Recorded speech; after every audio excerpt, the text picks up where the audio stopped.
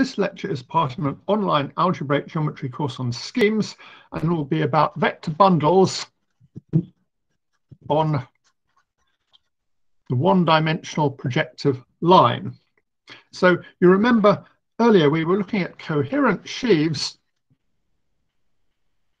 on PR, and we found some examples of sheaves which are just line bundles or invertible sheaves. And these are locally free in that they look locally just like a sum of a finite number of copies of the sheaf of regular functions. And this suggests the general problem of classifying the locally free sheaves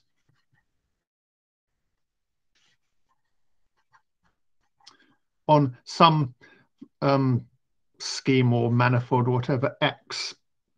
So in general, this is hard if the dimension of X is greater than 1 and the rank of the sheaf is greater than 1. So if the dimension is 1, if you're working over a space of dimension 1, we can quite often do it. And if you're just looking at sheaves of rank 1, in other words, invertible sheaves, you can quite often do that too.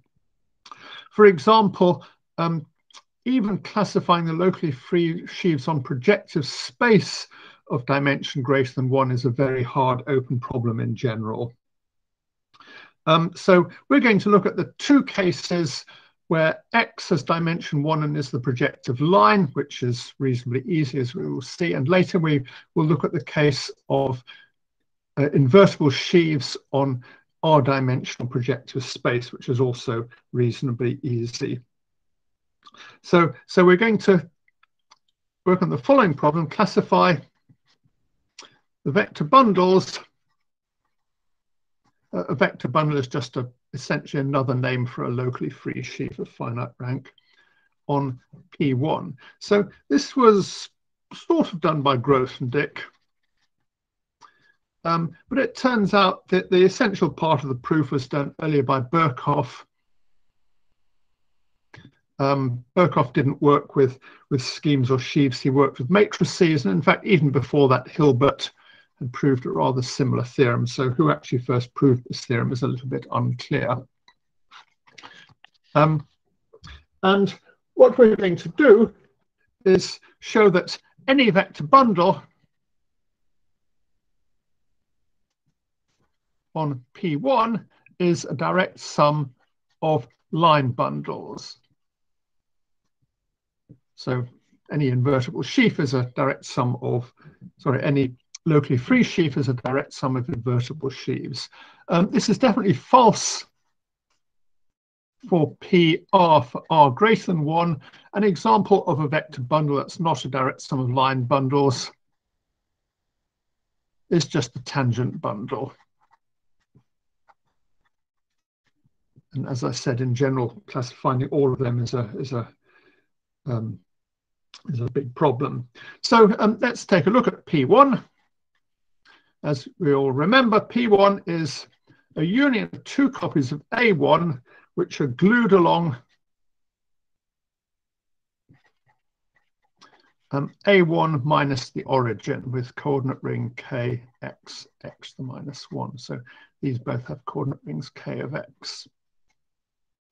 And if we want a vector bundle on P1, we get by gluing two vector bundles on A1 and A1 along this. So let's think about what that means. Well, first of all, we need to know the vector bundles on A1.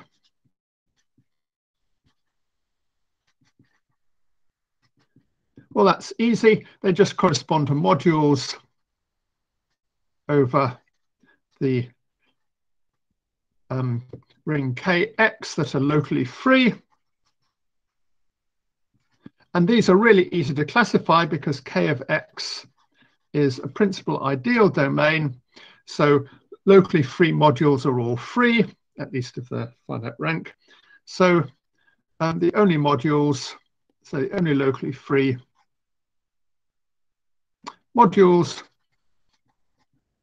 are just free modules kx to the n for some n. Classifying vector bundles on an for, sorry, an AR for AR greater than 1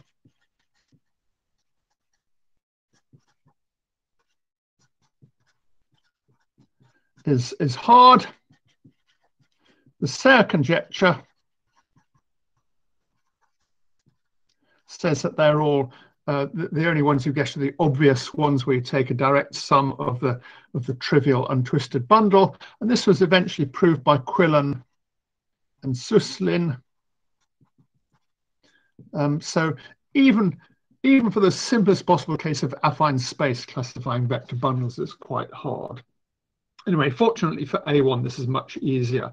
So what we've got to do is we have two vector bundles. Let's write the coordinate ring of the first A1 as being kx, and the coordinate ring of the second one as being kx to the minus 1, and the coordinate ring of the intersection will be kx x to the minus 1.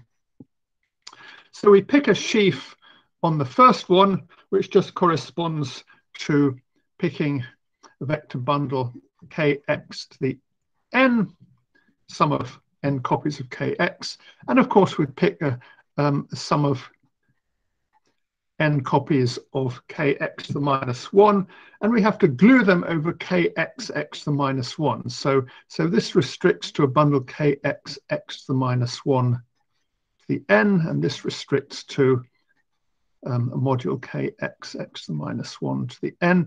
And we want to glue these together. And how do you glue that? Well, you need an element.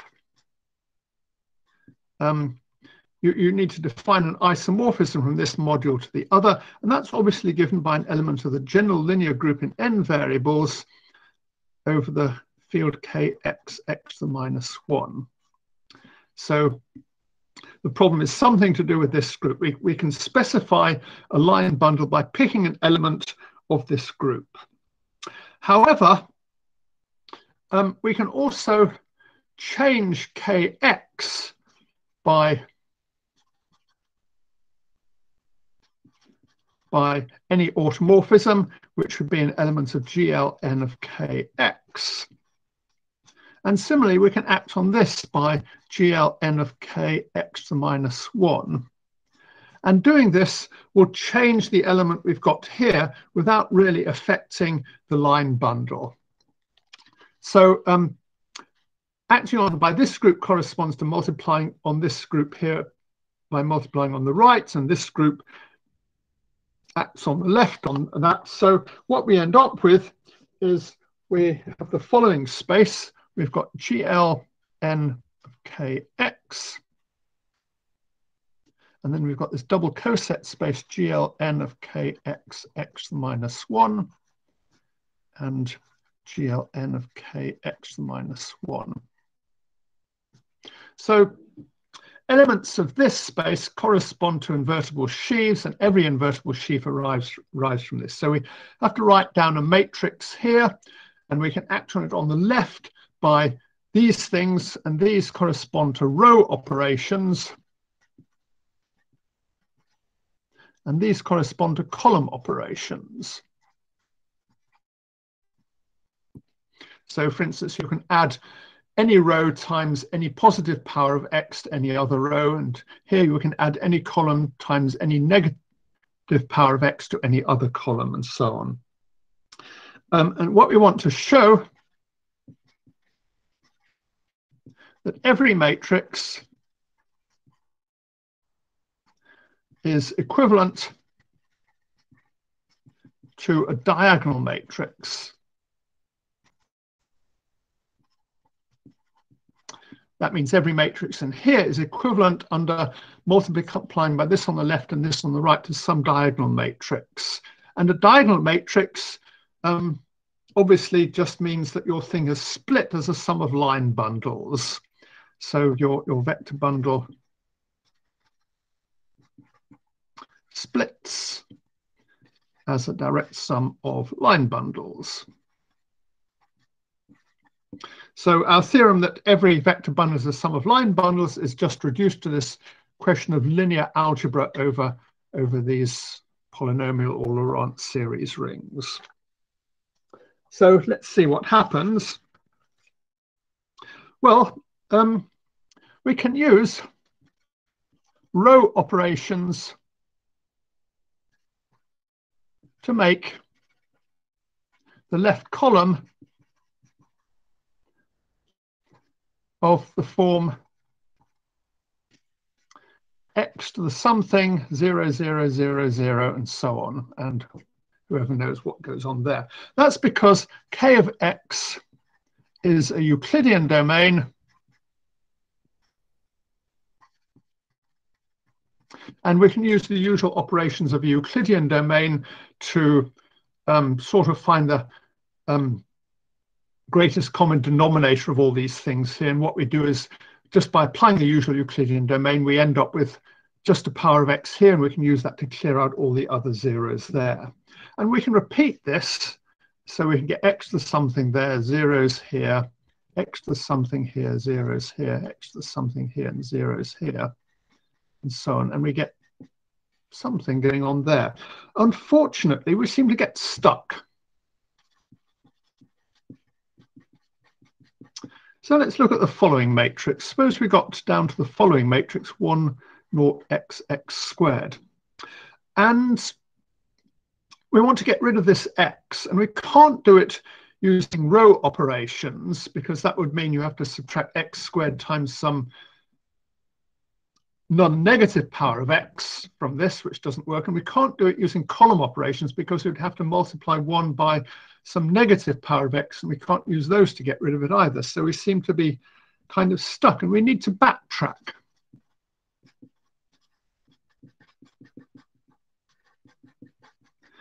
You can actually get rid of this, but it involves turning this nice zero element into something non-zero. For example, we can multiply x times the first row from the second, and we get 1x minus x0.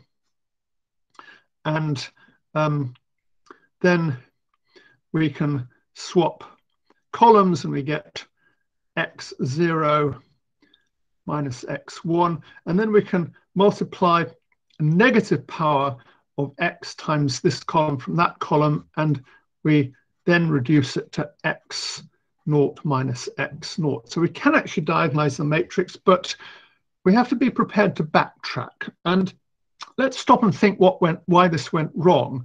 Well, what went wrong is the power of x here was less than the power of x here, so we couldn't use either of them to get rid of that. See, if the power of x here was greater than the power of x here, then we could use either row or column operations to eliminate all powers of x here. So this suggests that we should start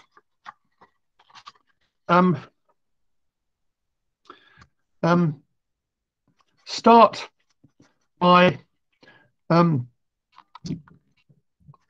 making the matrix of the form x to the t 0, 0, 0, something there, with t as large as possible. See, the problems were that if the power of t was less than a power of, if the power of x here was less than the power of x there, then we ran into problems. So maybe if we make this as big as possible, we won't run into the problem that it's smaller than that. Well, first of all, how do we know there is a largest power of t? You know, maybe we could continue changing the matrix that this power kept on getting bigger and bigger. Well, you can see this by look at the largest power of x dividing each column. Here, by dividing, we mean that everything else in the column must be a polynomial in x times that power of x. And this is not changed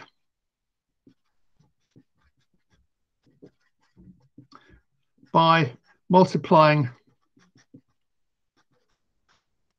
by elements of GL n of kx on the left. As you can easily check, these are just doing row operations on each column. And multiplying by GLN kx to the minus 1 on the right cannot increase the biggest power of x in the matrix. So there's the largest power of t,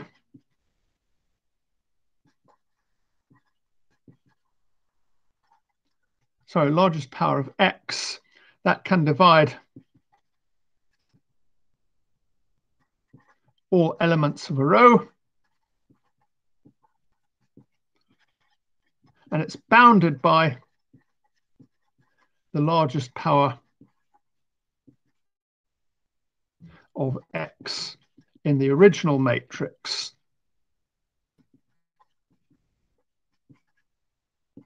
So a summary is there is a maximum power of t that can occur in the top left corner. And now it's quite easy to finish off. So what we do is we choose our matrix here with x to the t as big as possible. And then we can apply the thing to the next row. So we get x to the s, 0, 0, 0, and who knows what goes on there. And there's some sort of rubbish here. And let's think about what goes on here. Well, first of all, so step 1,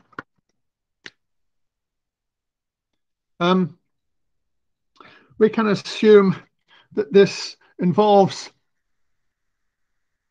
only powers x to the t plus k with k greater than or equal to with k greater than 0 using column operations.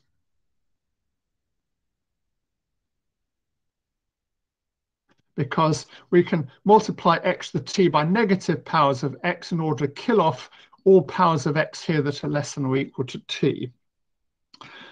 So first of all, we do that. Secondly, we notice this only has powers of x bigger than t. So next we notice that s must be less than or equal to t. Otherwise, column 2 would give power of x bigger than t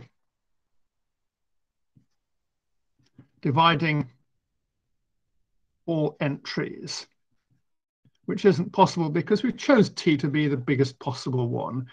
And thirdly, now that s is less than or equal to t, we can use row operations to kill all remaining entries here in this thing, because we've arranged that all this only involves powers of x that are bigger than t, and s is less than t, so we can multiply this by powers of x and kill off this entry. So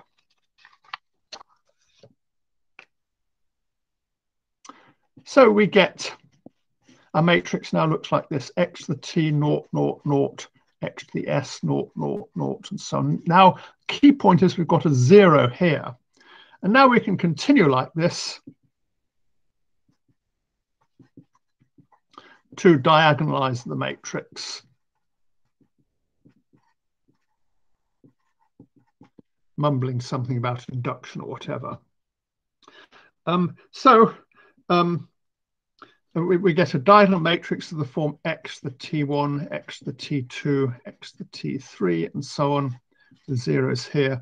And this corresponds to a sum of line bundles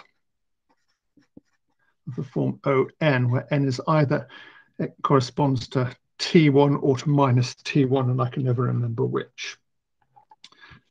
So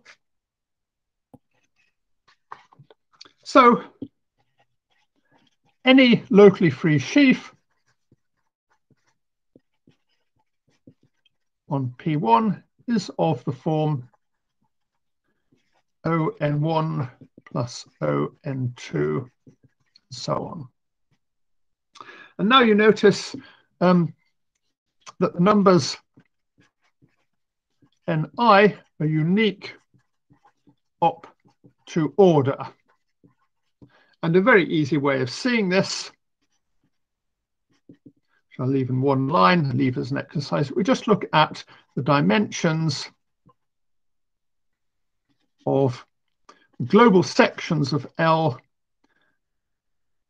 twisted by n. Here, this is the line bundle L, and if you count the number of global sections of L twisted by various values of n, then you see that the dimensions of the global sections determine these numbers Ni. So this gives a complete classification of locally free sheaves on P1. And I now want to compare locally free sheaves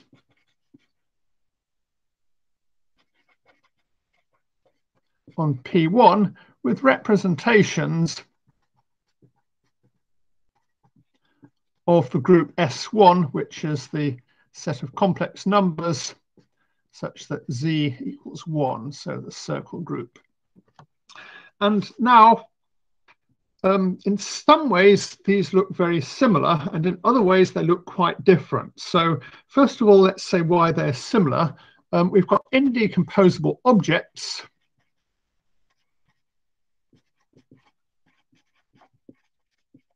which are the line bundles. And here we've got indecomposable objects AN, which is just C with Z with S1 acting as Z goes to Z to the N. So representations of a circle are very easy. They just correspond to the, sorry, irreducible representations just correspond to integers. And we notice that OM tensor with ON equals OM plus N. And similarly, AM tensor AN equals AM plus N. And every object is a sum of these indecomposables. And this is true in both cases, and it's unique up to isomorphism. In other words, the number of times AN occurs is unique up to isomorphism. And the endomorphisms of ON or AN is just the field K you're working over, which I guess would be the complex numbers in this case. So the classification of locally free sheaves on P1 looks very much like the classification of representations of the circle. There's a natural one-to-one correspondence between the isomorphism classes of objects in both. However, you shouldn't confuse the categories. The category of locally free sheaves is really somewhat different from the category of representations of S1 for the following reason. So here are some differences. Suppose we look at the morphisms, the homomorphisms from OM to ON. Well, this can be non-zero if M is not equal to N. In fact, it's always non-zero if M is less than or equal to N. However, the homomorphisms from AM to AN is equal to 0 if M is not equal to N. So although the objects in these categories correspond, the morphisms don't. And this has some slightly bizarre consequences if you're used to representations of the circle. So representations of the circle are completely reducible.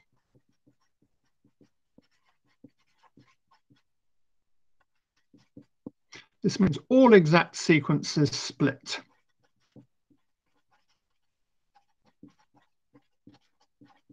It's true for representations of any compact group. On the other hand, here we get non-split exact sequences. And we've had some examples of these before. For instance, we get 0 goes to O0, goes to O1 plus O1, goes to O2, goes to 0, and this is non-split. So if we've got this line bundle, and we start by trying to write it as a sum of line bundles, we might find a line bundle O0 as a subbundle of it. But if we take that, we get stuck. We can't write this as a sum of O0 and O2. In fact, this is very similar to the fact that when we got to this matrix here, we got stuck and had to kind of backtrack. Picking a 1 up in the top left-hand corner here is kind of similar to picking the subbundle O0 as a subbundle of this. In both cases, we get stuck if we try to write the thing as a sum of line bundles. Okay, I think that's all about vector bundles on projective line for the moment.